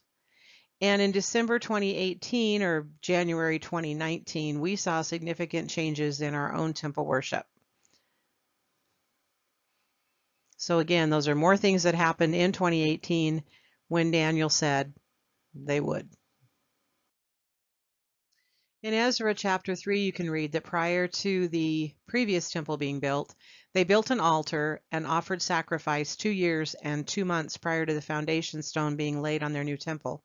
If history is repeating itself, that would mean that their next temple would begin being built in the middle of 2021, which would be about the end of half hour of silence, smack dab in the middle of the 2 eclipses, and halfway through the 7-year tribulation. President Uchtdorf, in his April 2019 talk, said that it took Paul 40 days to walk from Jerusalem to Rome. So there's the number 40 again. So when he said that, my ears perked up. And so I decided to try and see where that fit in. When you add 40 days to the Rome temple dedication of March 10th, 2019, you end up at Passover, which was April 22nd, 2019. And that was the first real complete Passover in 2,000 years. They did a blood sacrifice, not on the Temple Mount, but they did a blood sacrifice on Passover, April 22nd, 2019, which was exactly 40 days after we dedicated the Rome Temple. This picture and quote that I'm going to read is from israeltoday.co.il from April of 2019. Quote, in elaborate ceremony overlooking Temple Mount, group of Jewish priests fulfill biblical commandment for Passover. In accordance with the biblical commandment, priests from the Temple Institute sacrificed a Passover lamb this year, overlooking the Temple Mount in the ancient city of Jerusalem. During the temple times, the focus of Jewish holiday of Passover was a sacrificial lamb. Every family large enough to consume a young lamb or goat was required to make an offering at the Jewish temple. Today, in the absence of the temple, the commandment to offer the Passover sacrifice is memorialized in the form of a roasted shank bone placed over the Passover cedar plate. The Temple Institute is dedicated to rebuilding the temple on Mount Moriah in Jerusalem and its ceremonies in accordance with the biblical commandment. The Jerusalem-based group are preparing every aspect of temple worship and restoring the central role it fulfilled in the spiritual well-being of both Israel and all the nations of the world, according to the group's mandate, end quote. So again, they're working to have that happen on the Temple Mount. So we have this group that believes that the temple should be on the Temple Mount, and then the other group of archaeologists that's uncovering this other temple that looks like it might have actually been the second temple. So we have that that's being worked out. Also, 2020, they had gotten permission to do a blood sacrifice on the Temple Mount, and then COVID-19 hit. They had written a letter to Benjamin Netanyahu a couple of days prior to Passover of 2020, and I'm not sure if they got permission to do that or not. I haven't found anything where it says that they actually did that. But again, if they did, this would be the second time in a year, so a year ago Passover and then this year. And if we are following history, then the 2 years and 2 months would be up in the spring of next year. Meanwhile, everything is ready for their temple. You can go on templeinstitute.org and you can even take a virtual tour on there of the temple. The robes are made. They've recreated the breastplate with the 12 gemstones. Even the blue dye that's used in the tassels used to come from a shellfish that was thought to be extinct for the past 2,000 years. And a few years ago, they found those shellfish again. So even the dye is authentic. Here you see the menorah. It's finished, and also the shewbread trays. And then if you go, like I said, to templeinstitute.org, you can see all of the vessels and the various things that they need for the temple rites to restore those ancient rites. They have all of it ready. Okay, another prophecy that is yet to be fulfilled is the prophecy of the red heifer. After the children of Israel left Egypt and camped at the foot of Mount Sinai, Moses went up for the law. When he came down, he found them worshiping the golden calf. So he broke that higher law because obviously they weren't ready for it. And the Lord was angry and told them that they needed to atone for that and that he would provide a red heifer. They needed to go find it, and it would be offered as a burnt offering to atone for the sins of their golden calf worship. Since then, there have been a total of 9 perfect red heifers, which have been sacrificed up until the time of Christ. There will be a total of 10. So their prophecy says that the Messiah will sacrifice the 10th heifer at the base of the Mount of Olives. Numbers 19 says, And the Lord spake unto Moses and unto Aaron, saying, This is the ordinance of the law which the Lord hath commanded, saying, Speak unto the children of Israel, that they bring thee a red heifer without spot, wherein there is no blemish, and upon which never came a yoke. And a man that is clean shall gather up the ashes of the heifer. It is a purification for sin. So this heifer must be 100% perfectly red. It represents the Messiah. 9 have been sacrificed since Moses up to the time Christ was born. And then the 10th will be sacrificed by the Messiah when he comes, which for them will be the first time, but for us we know it's the second coming. The Jews are raising at least 1 perfect red heifer. It must be the age of 3, which this one will be in the fall of 2021. So again, there we are in that middle time period between the 2 eclipses and the end of the half-hour silence. It all happens kind of right in there. All right, that caught you up with what the Jews are doing right now. So let's get back to Revelation. In the middle of 19, there's another temple dedication there. Not quite as obvious as the one in Revelation 7, but it is a temple dedication. So let's see what that's all about. Okay, so follow along Revelation 19:1 through 9. And after these things I heard a great voice of much people in heaven saying, Alleluia, salvation and glory and honor and power unto the Lord our God. For true and righteous are his judgments, for he hath judged the great whore which did corrupt the earth with her fornication, and hath avenged the blood of his servants at her hand. And again they said, Alleluia, and her smoke and prayers rose up forever and ever. And the 24 elders and the 4 beasts fell down and worshipped God that sat on the throne, which represents the temple, saying, Amen, Alleluia. So there we see that some kind of event happened where God had avenged the blood of his saints at her hand. So it sounds like something happened that would have caused him, a forgiveness of some sort there. And a voice came out of the throne saying, Praise God, all ye his servants, and ye that fear him, both great and small. And I heard as it were the voice of a great multitude, and as the voice of many waters, and as the voice of mighty thundering, saying, Alleluia, for the Lord God omnipotent reigneth. Let us be glad and rejoice and give honor to him. For the marriage of the Lamb is come, and his wife hath made herself ready. And to her was granted that she should be arrayed in fine linen, clean and white, for the fine linen is the righteousness of the saints. So think of white temple clothing there. And he said unto me, Right, blessed are they which are called to the marriage supper of the Lamb. And he said unto me, These are the true sayings of God. So let's quickly review. There was prayer and praise.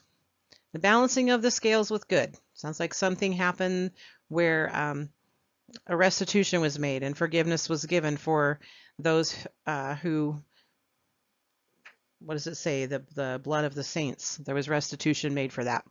There were prayers, 24 elders and 4 beasts. The throne is the temple. Great multitude, and they gave the Hosanna shout. The bridegroom cometh, arrayed in white linen, and blessed are those called to the marriage of the Lamb. All right, so what temple would that have been? What city would that have been who had to atone for the blood of the saints? If you read Revelation 18 and even quickly skim through that, I think pretty quickly you'll realize what city it is. We'll read the last verse, Revelation 18:24. And in her was found the blood of the prophets and of the saints and of all those that were slain upon the earth. So here I think we can pretty much be assured that the city we're speaking of is Rome.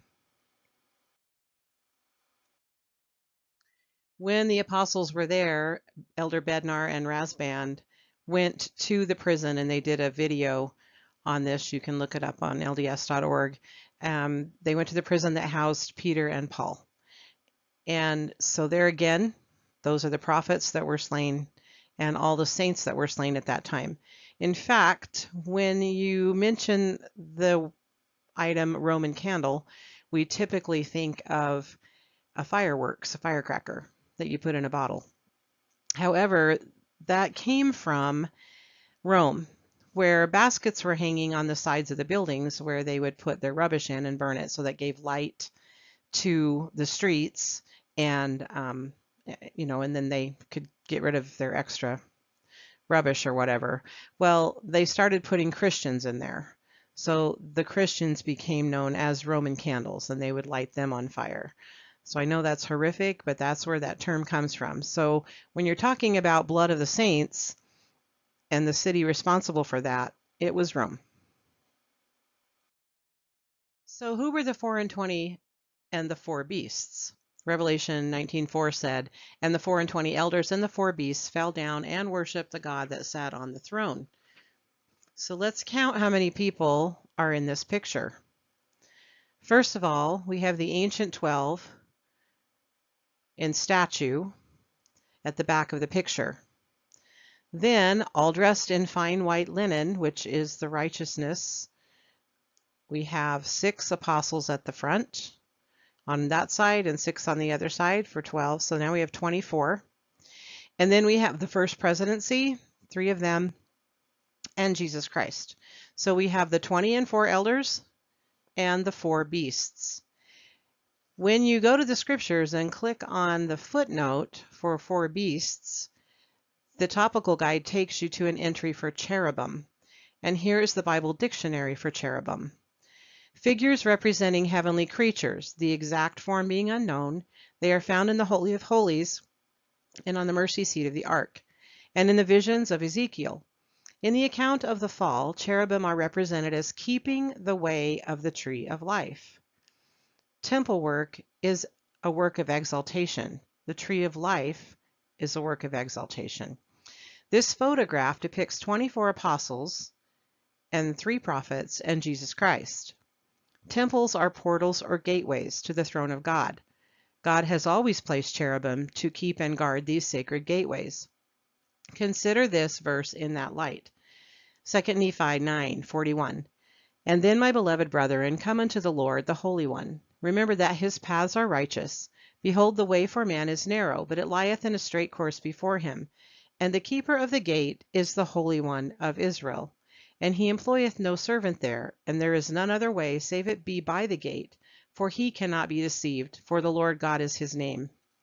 So Jesus Christ is the ultimate or chief cherubim or guardian of the gateway to the throne of God. And the first presidency are the holders of those keys and responsible today for those keys on the earth. They are to watch over and guard and see that only those who are worthy enter the holy temples. So if that interpretation is correct, then Jesus Christ and the 3 apostles at the center of this picture are the 4 cherubim beasts referred to in this photo. I believe that this part of Revelation 19 just took place. The last part of the chapter shows that more tribulations are to come. But prior to that, we know that Christ will come and take the bride, or the church, the 144,000, or the guests to the wedding feast. So again, this is not referring to his official second coming in the clouds, because of the rest of Revelation that needs to take place, but one of his prior visits. So did the Rome temple open the portal to allow the ancient 12 to return, and are they now on the earth helping with some of the preparations and building the kingdom? President Nelson said after the dedication that we just experienced a hinge point in the church. Hinges are doors, doors are portals, and portals are temples. So I think we need to really think about that and consider it, and also that this dedication was a sign or the event that the Lord is coming, or soon will be coming, for the 144,000, for the bride, for the church, for the portion of the church that's ready to go to the wedding feast. And you can compare that with the story of the 10 virgins, and 5 were ready and 5 were not. Peter and Paul are mentioned in the Rome dedicatory prayer. Look closely at this reflection and consider Peter and Paul in this Revelation scripture. Now, I know this scripture is referring to Jerusalem, but what if it's also referring to Rome? Revelation 11:4. These are the 2 olive trees and the 2 candlesticks standing before the God of the earth. So I wonder if there's a parallel here. Revelation 11:1 says, "And there was given me a reed like unto a rod. And the angel stood saying, Rise, and measure the temple of God, and the altar, and them that worship therein. But the court which is without the temple leave out, and measure it not, for it is given unto the Gentiles. And the holy city shall be tread under foot 42 months." So in this picture, you see you have 2 palm trees. So they could be representative of the 2 olive trees, or the 2 candlesticks standing before the God of the earth. Notice that Christ's palms are in front of the 2 palm trees. Palms are also mentioned in Revelation 11:1, and they were used as a measurement to build a temple or a building. Palm fronds were carried by martyrs. Peter and Paul are both mentioned in the dedicatory prayer, and they were martyrs. So I'm just wondering, personal speculation here, but could this temple be Peter and Paul's stewardship? Here's another talk that has a number in it that takes us to that mid-tribulation point. Elder Bednar's Christmas devotional talk in 2015. If you haven't watched it, go watch it. It's wonderful.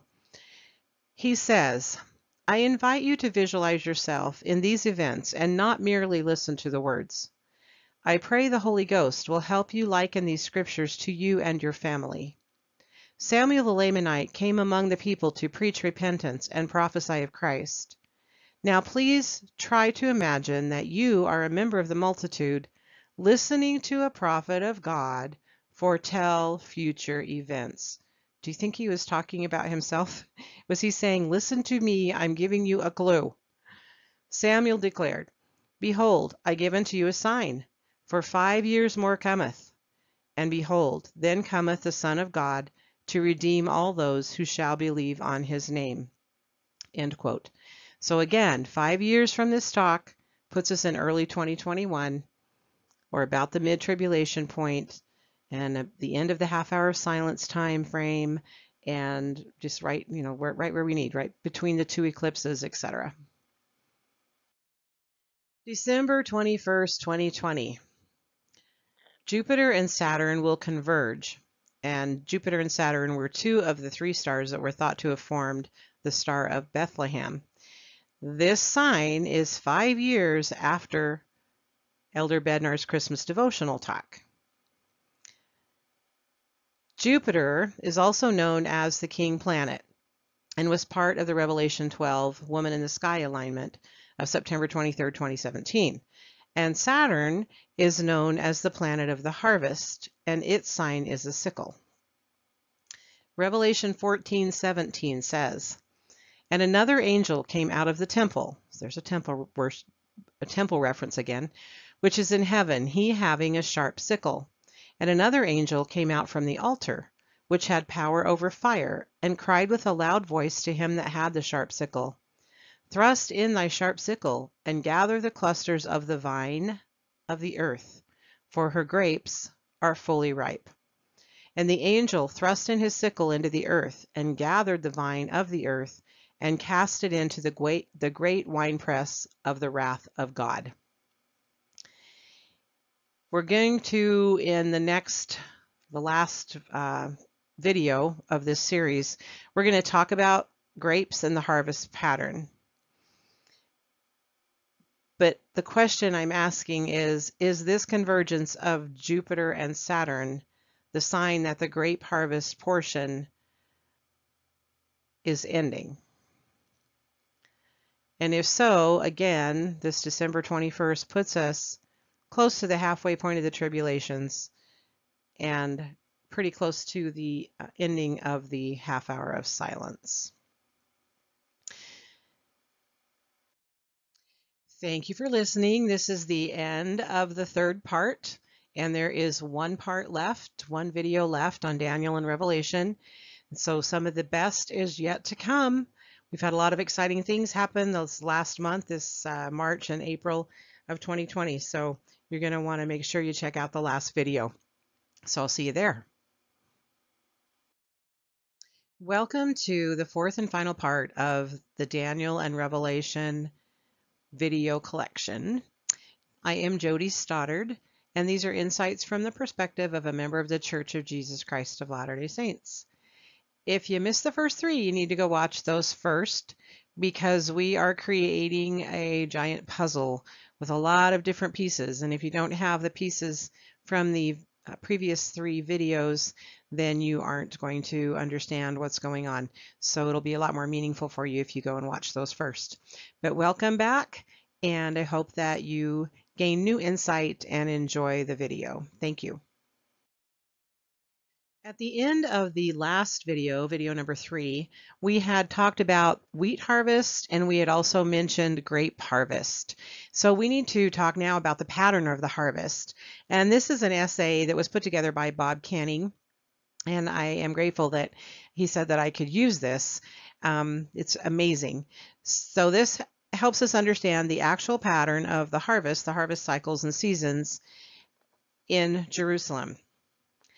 The church seems to have been following the Jewish harvest pattern to date. From Joseph Smith to Brigham Young, we have the barley harvest. Barley is the first fruit, characterized as weak, susceptible to damage from spring frosts, just like the early church was susceptible to damage as Joseph restored it. With Brigham Young, we entered the wheat harvest. This is the majority of the growing season for the church. It lasts the longest and finishes up at the beginning of the grape harvest with the wheat offering in the temple. And remember, we talked about the wheat offering that was made on the new altar of the Jews in December of last year, December 2018. There were some pretty significant timing with the wheat offering and what just happened in the last April conference of 2019 as well. But the wheat and the tares grow together. The majority of the growth of the church happens during this time, and so do the secret combinations. When President Thomas S. Monson changed the missionary age, we entered the hastening of the work, or the hastened harvest. This is where the wheat is being laid up in store by some workers, and all of the workers are waiting for the Lord of the vineyard to come and tell them it's time to harvest the grapes. This was called the hastened harvest because it had to happen fast or the grapes would turn. We're nearing the end of this phase by his estimation, and the hastened harvest is winding down. And he wrote this in September of 2018. When the hastened grape harvest comes to an end, it was also about time for the wheat offering in the temple. So you have the wheat offering, the winding up of the grape harvest, and the beginning of the olive harvest all overlapping each other. And this is where he said we were in his estimation. Now, since then, in March and April of 2020, I think that we have seen that happen, and we'll explain that later. The next harvest, the olive harvest, is about to kick in with a mighty shaking. The earth has already been ramping up. The olive harvest was characterized by shaking the trees to get the olives out. This is the part where the Lord preaches his own sermons, shakes the earth or the olive trees, and collects the last people who will hear his voice. The trees are violently shaken to get the olives to fall so they can be gathered. All of the members of the church will be gatherers because it will be unsafe to have missionaries serving outside of their homes. This is the tribulation and the cleansing of America. The tribulation is also the time where these olives are put under immense pressure to extract the pure olive oil or a pure remnant that will build Zion. In his opinion, President Nelson and the other apostles during the April 2019 conference put us on notice that we are leaving Egypt or Babylon, and that the new law is coming quickly, and that the wheat offering has been or is about to be made. The grape harvest is just about over, and the olive harvest is ramping up. Why is this important? Because the restructuring and changes that were made at Conference 2019 and the ones that are coming in future conferences are to deal with meeting the needs of the members of the church and the remaining people that are to be harvested. This would mean that the day of the Gentiles will be over soon, and is now already, and Ephraim's responsibility is just about complete. The wheat harvest is ending, and the wheat offering will be made to the Lord. Missionary work will take on a new meaning. All members will be gatherers during the tribulation, as secret combinations, and those who uphold them are destroyed, and the remaining olives are harvested. But more importantly, as the olive harvest shaking occurs, the people of the church need to do two things to survive. 1. Take care of each other. 2. Do their family history and temple work so that family on the other side can provide support as well as during the very turbulent times. We need every worthy man, woman, and child on both sides of the veil to survive the battle that we are now entering into with Lucifer and his followers. He will be completely unbound and have free reign for a short but intense time. Again, this was written in September of 2018, and since then, much of what he was pointing to in his description of the various harvests have come to pass, and we'll talk about that more toward the end of this video.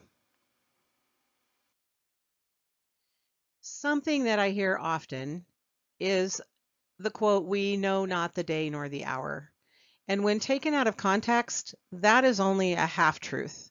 So we need to stop misusing this quote, because as for the season, year, month, and likely even the week, we can know. That is the purpose of signs. And we can know that from Scripture. D&C 106:4 says, "And again verily I say unto you, the coming of the Lord draweth nigh, and it overtaketh the world as a thief in the night. Therefore gird up your loins, that ye may be the children of light, and that day shall not overtake you as a thief in the night." Mark 13:28, "Now learn a parable of the fig tree. When her branch is yet tender, and putteth forth leaves, ye know that summer is near. So ye in like manner, when ye shall see these things come to pass, know that it is nigh, even at the door." 1 Thessalonians 5, "But ye, brethren, are not in darkness, that that day should overtake you as a thief. Ye are the children of light, and the children of the day. We are not of the night, nor of darkness." Elder Bruce R. McConkie added further insight to the meaning of this passage when he said, "Those who treasure up his word will not be deceived as to the time of that glorious day, nor as to the events that precede and attend it. The righteous will be able to read the signs of the times. To those in darkness he will come suddenly, unexpectedly, as a thief in the night. But to the children of light, who are not of the night, nor of darkness," as Paul expressed it, "that day will not overtake them as a thief. They will recognize the signs as certainly as a woman in travail foreknows the approximate time of her child's birth." Again, remember, he will be here multiple times prior to the official second coming. If we are aware of or find out our mission and we're doing what we're supposed to be, we will likely already know he is here preparing the world and his kingdom for his return in his glory. All right, moving forward, we're going to talk about the bridegroom and the bride and what that symbolizes, and also the wedding feast and the wedding, and getting ready for all that stuff. And remember the changes that we had in January of 2019 as we go through these Hebrew traditions, so that you can learn more about our own temple experience and how that has changed. Anciently, there wasn't always handwritten invitations given out. Instead, they were verbal. And after a guest was invited, they would change their robe or the side with a knot or clasp or pin on it to the other's shoulder. So those doing the inviting would know that they had already been invited. Also, the removal of shoes was an ancient symbol of an agreement or a covenant. All right, let's learn about some of the Hebrew traditions around gathering for a wedding. From the book Beloved Bridegroom, Finding Christ in Ancient Jewish Marriage and Family Customs by Donna Burkhalter Nielsen, this is a synopsis mostly taken from chapter 4. The book was used as a reference. And I'm not sure who put this together, but I thank them for it. And if they want to let me know who it is, I'd be happy to note them in my references. Anciently, when a groom wrote the ketubah, the terms of marriage agreement, for his intended bride, and when she accepted, he gave her a costly gift that had cost him all, a gift that he had earned with his own labor. At that point, the couple entered into an approximate 1-year-long passage where they did not see each other at all. They were considered married, and their engagement could only be broken by divorce. During that year, the bride remained in her father's home. She busied herself polishing up her homemaking skills and making her wedding dress, her bridal wardrobe. Perhaps she would make a prayer shawl for her husband and work on her genealogy, just the kind of things that you would do getting ready to be married. She would keep her ketubah near, reading and rereading the promises her beloved had made, and knowing what a high price he had paid for her. She would depend upon his faithfulness, knowing he would come for her when all was ready. Had he not given all to claim her hand? She kept a candle burning at her window each night of their separation. So when you're thinking about this, the bridegroom is Christ, the bride is the church. So remember those analogies as we go through this. The groom returns to his father's home and begins construction on a room to be added onto his father's home, a bridal chamber where he would bring his new wife. The groom did not carry out the construction alone. Usually he had friends help him. All of it was done under the supervision of his father. After all, his father had a reputation to keep, and only the most carefully constructed structure would do. In fact, the marriage could not proceed until the son received approval from his father, that all was completed to his father's satisfaction. Only then could he collect his wife, and only then could the wedding celebration proceed. The key to this was the friend of the groom. In most cases, I look at this maybe as being the prophet, who would bring news back and forth from the church to the groom, or in other words, from the groom to the bridegroom. Sorry, from the groom to the bride. And so this friend went back and forth and telling what the other one was doing, that maybe foundation had been dug and the walls were being raised and the roof was installed. And likewise, he would go to the bride in return with news that she was working on her beautiful wedding gown, or perhaps he would bring the groom a loaf of bread she had made. As the time and clues were given by the friend of the groom grew near, the bride would pack all the things she had carefully gathered for their new home, pack her clothes, be washed and anointed, in readiness for the coming of her beloved bridegroom. Her greatest gift to her future husband was her personal purity and readiness and willingness to grow their own kingdom. Her friends would gather around her in anticipation of the happy event. Finally, the day came, and after careful inspection, the father now gives his son approval. The bridal chamber is complete and acceptable in every way, in his father's eyes. All the constraints that have kept them apart now fall by the wayside. He can now collect his bride, and the wedding can begin. In essence, the father just handed off the baton to his son. For an entire unspecified period of time, both the groom and his bride have been accountable to the groom's father. In essence, in approving the wedding chamber, the father is handing the baton off. He is no longer accountable, the son is no longer accountable to his father in how to conduct his new kingdom. He has earned his father's complete trust. All is done, it is done well. Hence, the groom becomes lord and king of his own kingdom. Likewise, the bride comes out from under the stewardship of the father through the stewardship of her future bridegroom, to become the queen of this new kingdom. They are no longer children in need of constant supervision. They have learned what they need to know. They are equals before the Father, and they together are now poised to become one. Within a few nights' time, still to be determined, The bridegroom will come. There is much to be done within a very short space of time to prepare the final celebrations. But finally he will come with his friends sounding the shofar in the darkest part of the night to surprise and claim his bride. She will be borne on an Empyrean litter to her new home.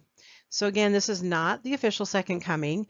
This is a precursor. This is when he comes to take her, or comes to get the righteous for the wedding feast. Again, remembering the 5 wise virgins and the 5 unwise virgins. Since the procession begins late at night, and since the bridegroom walks the streets gathering guests on the way to the bride, it took some time. A messenger would run ahead to warn the people that he was coming. Perhaps he would arrive at 11:55 p.m., or perhaps he wouldn't arrive until 12:01 a.m., which would be the next day. Thus they didn't know the day or the hour. The same can be said of a woman that travaileth in labor, symbolism which is frequently used to describe second coming events. A woman may go into labor on a certain morning, but not give birth until the next day. We know the baby is coming, but we don't know the day or the hour. And in these scriptures, again, we can see the bridegroom coming for the bride happens somewhere in the middle. The wedding feast takes place before the official second coming. So if we read these scriptures, let's see what that looks like. D&C 8895. And there shall be silence in heaven for about the space of half an hour. And immediately after shall the curtain of heaven be unfolded, as a scroll is unfolded after it is rolled up. And the face of the Lord shall be unveiled. So there we have the half hour of silence ending in the middle of the tribulations when the Lord comes. And who does he come for? 96. And the saints that are upon the earth who are alive shall be quickened, translated into terrestrial beings, and caught up to meet him. So there again, we have that mid-tribulation event that's going to happen when the Lord will be there, and the saints, the 144,000 or whatever saints are ready, will be quickened, translated, and taken up. 97. And they who have slept in their graves shall come forth, for their graves shall be opened, and they also shall be caught up to meet him in the midst of the pillar of heaven. 98. They are Christ's, the first fruits, they who shall descend with him first. So here we have reference to the first fruits, the church of the firstborn, those who shall come with him in the clouds when he descends in his glory. So this is not the time when he descends in his glory. This is a previous event. So let's talk about the spiritual symbolism of veils. And Heather Farrell has a link, and I've put that at the end in the references. She does a really beautiful article on the symbolism of veils. So I'm taking a few words from her article. The practice of women wearing veils is found repeatedly throughout the scriptures, and for a good portion of human history, it has been common for women, and sometimes men, to veil their heads and faces. Today, in many religions around the world, not just Islam, women still cover their heads and faces when they are in the presence of people not of their family, and or during religious ceremonies and practices. It is a tradition steeped in powerful religious symbolism, and one which Satan has done a good job of misconstruing. Today, many people see a veil as an indicator that whatever is being veiled needs to be protected from outside influences because it is weak, unimportant, or should be controlled. For example, there are people in the world who argue that women need to be veiled in order to protect them from men and their lusts. Or in a similar vein, there are people who see veils as a way to keep something secret, hidden, and untouched. Yet the truth is that such interpretations of veils are exactly the opposite from what they really symbolize. The reason you veil something is because it is powerful, and the veil is to protect those outside of it from the power beneath it. In Exodus 34, we read how Moses came down from the mountain after speaking face to face with God, and his face shone so brightly that the children of Israel were afraid to be in his presence. He had to veil his face while talking to them because they could not look upon him. Yet Moses did not veil his face when he talked to God, only when he spoke in front of the congregation. Verse 33 and 34 says, And Moses had done speaking with the children of Israel. He put a veil on his face. But when Moses went before the Lord to speak with him, he took the veil off until he came out. And he came out and spake unto the children of Israel that which he was commanded. So Moses wore the veil when speaking to the children of Israel after having spoken to the Lord, but he did not veil himself when he was speaking to the Lord. 2 Corinthians 3 also explains that one of the reasons Moses veiled his face in the front of the children of Israel, but not before God, was because Israel was not yet ready for the power and knowledge that Moses possessed. But that when Israel shall turn to the Lord, the veil shall be taken away. 2 Corinthians 3:13 through 14 says, And not as Moses, which put a veil over his face, that the children of Israel could not steadfastly look to the end of that which is abolished, but their minds were blinded. For until this day remaineth the same veil taken away in the reading of the Old Testament, which veil is done away in Christ. Doctrine and Covenants 101 says that God himself wears a veil. Verse 22, Behold, it is my will that all they who call on my name and worship me according to mine everlasting gospel should gather together and stand in holy places, and prepare for the revelation which is to come, when the veil of the covering of my temple in my tabernacle, which hideth the earth, shall be taken off, and all flesh shall see me together. So the veil, which we often think of as being over the earth, is actually over God.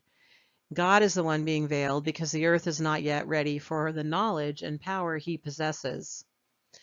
Also note that a woman unveils her face at a wedding ceremony to show that she has accepted all that the bridegroom has prepared for her, and that she trusts him and is ready to give herself to him completely.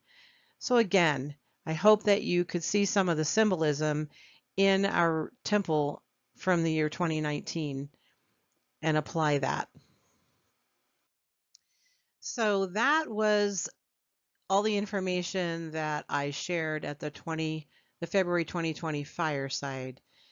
And since then, a lot has happened, especially in the month of March. So I wanted to add some slides here at the end in addition to what my original fireside had been. There's a prophecy that the missionaries would be called home and the Lord would preach his own sermons. Brigham Young said, "Do you think there is a calamity abroad now among the people? Not much. All we have yet heard and all that we have experienced is scarcely a preface to the sermon that is going to be preached. When the testimony of the elders ceases to be given, and the Lord says to them, 'Come home,' I will now preach my own sermons to the nations of the earth. All you now know can scarcely be called a preface to the sermon that will be preached with fire and sword, tempest, earthquake, hail, rain, thunders, and lightning, and fearful destruction. What matters the destruction of a few railway cars? You will hear of magnificent cities now idolized by people sinking into the earth, entombing the inhabitants. The sea will heave itself beyond its bounds, engulfing mighty cities. Famine will spread over the nations, and nation will rise up against nation, kingdom against kingdom, and state against state, in our own country and in foreign lands." That was Brigham Young from the Journal of Discourses, Volume 8. President Heber C. Kimball said, "The judgments of God will be poured out upon the wicked to the extent that our elders from far and near will be called home." Or in other words, the gospel will be taken from the Gentile and later on will be carried to the Jews. Orson Pratt, "When God has called out the righteous, when the warning voice has been sufficiently proclaimed among the Gentile nations, and the Lord says, 'It is enough,' he will say to his servants, 'O ye my servants, come home, come out from the midst of these Gentile nations, where you have labored and borne testimony for so long a period. Come out from among them, for they are not worthy. They do not receive the message that I have sent forth. They do not repent of their sins. Come out from their midst. Their times are fulfilled. Seal up the testimony among them and bind up the law." Orson Pratt, Journal of Discourses, Volume 18. So in March, we have seen our missionaries called home. I don't know if that's permanent or if they will go out again before the tribulations begin in earnest. Already we know that foreign missionaries will stay in their native countries and will no longer go out from there. And as far as Canadian and U.S. missionaries go, they may still be called on foreign missions as of the first week of April. But whether or not that will hold will depend on what the future brings. Daniel prophesied that the temples would close, as does a verse in Revelation. Daniel 12:11, and from the time that the daily sacrifice or temple worship shall be taken away, and the abomination that maketh desolate set up, there shall be 1,290 days. The abomination that maketh desolate would be that 3.5 years, or the Great Tribulations. Something happened in June of 2018 that caused me to believe it might qualify as the setup time. When adding 1,290 days, or 3.5 years, we come to the end of 2018. But the temples didn't close then.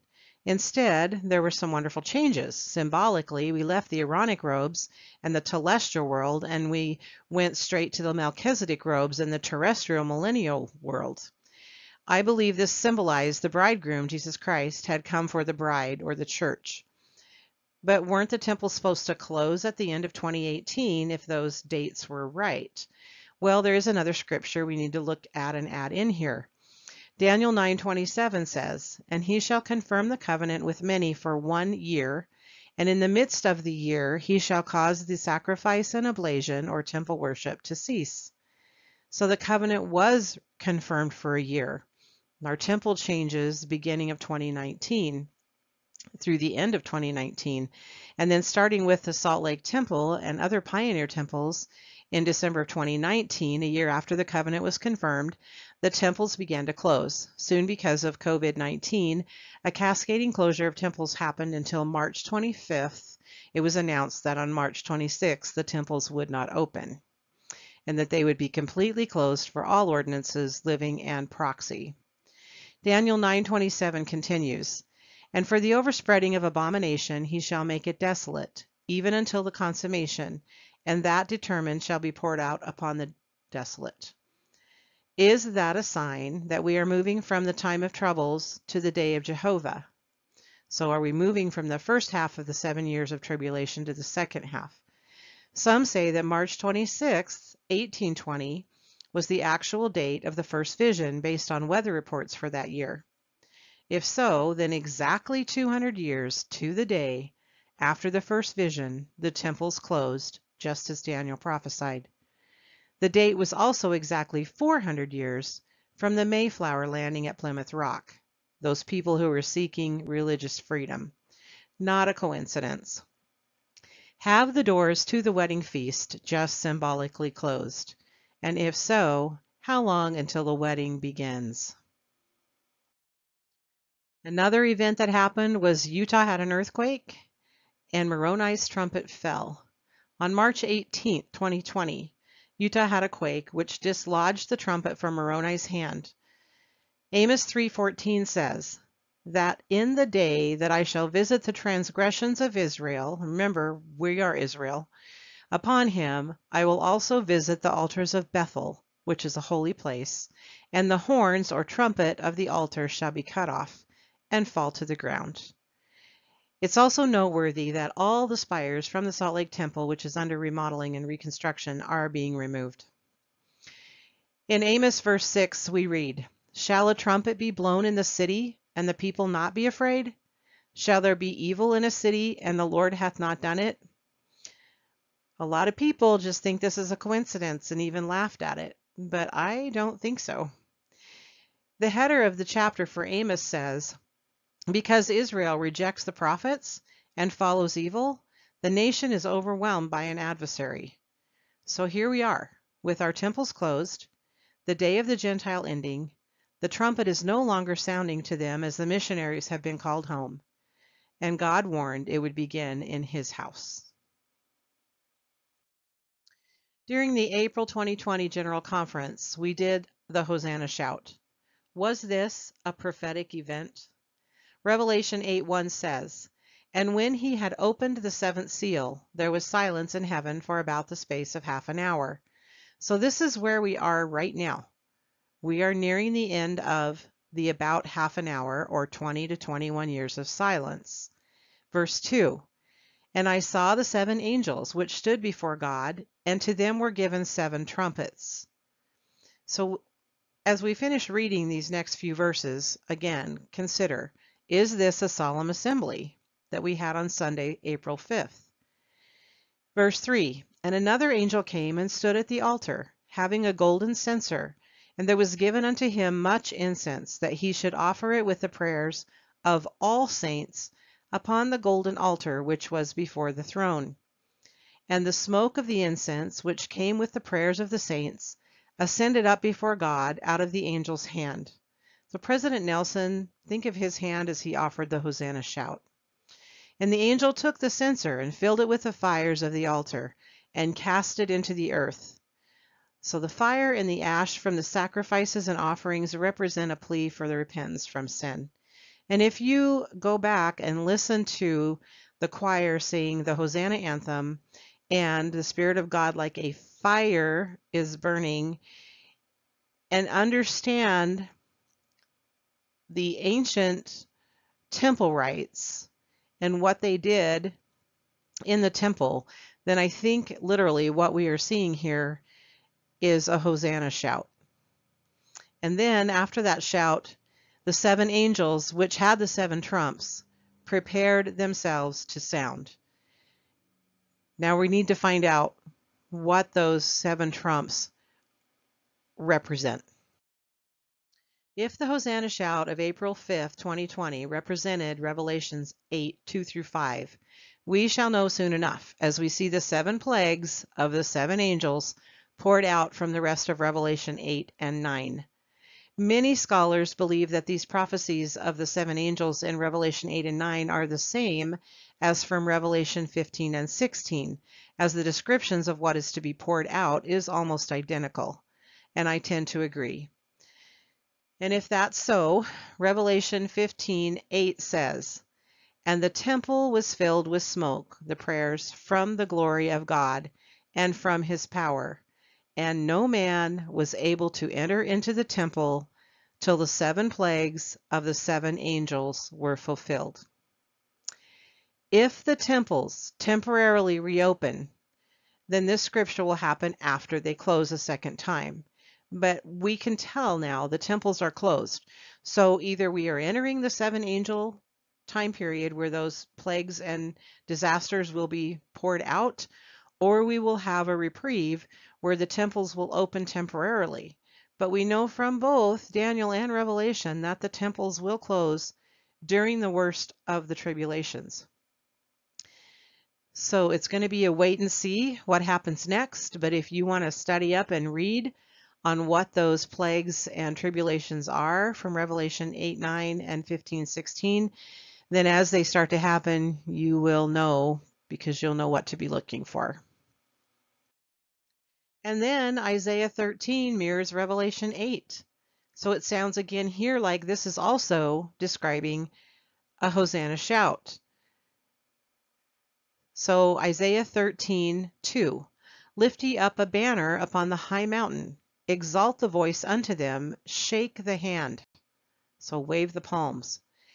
I have commanded my sanctified ones. I have also called my mighty, even them that rejoice in my highness. The noise of a multitude in the mountains, like as of a great people, a tumultuous noise of the kingdom of the nations gathered together. The Lord of hosts mustereth the host of the battle. So again, is that describing the Hosanna shout? And then when you go on in Isaiah 13, it goes on and describes the plagues and turmoil that will happen in the Great Tribulations, just as Revelation 8 and 9 do. So are we the hosts that the Lord just mustered as the hosts of the battle? Are we moving into the Great Tribulations? Remember earlier when we talked about Ezra Taft Benson's talk, and he said that those in attendance in April of 1981, 40 years ago, were those who would usher in the second coming. Now here's Ronald A. Rasband, April 2020 conference, he has a comment here, and then he quotes President Nelson. We are the people tasked with ushering in the Lord's second coming. President Russell M. Nelson has called this the greatest cause and the greatest work in the Lord's kingdom today. And I want to add my voice to that. I believe that we are here, and I hope that this does not bring you the kind of fear that will immobilize you, but instead the fear of the trust in the Lord, and that will mobilize you, but with the fear that's the type that's a respect, that type of fear. So a respect for the Lord in moving forward and preparing and finding out what it is you're supposed to do. What's your mission? Look at the incredible promises that President Nelson gave us in the talk that we went over, with the scriptures that he talked about, and all of those wondrous things that the people of the winding up scenes have the opportunity to be a part of. So we need to find out what our mission is and be ready to move forward as the Lord directs. Thank you for spending your time with me. I'm grateful that you listened. My biggest prayer is that it helps you move forward in faith and peace and excitement, because Jesus is coming back. And I say these things in Jesus' name. Amen. Here are the resources and links from all 4 parts of this video series.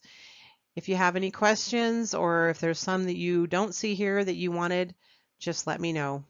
Thank you. Blessings to you and your family.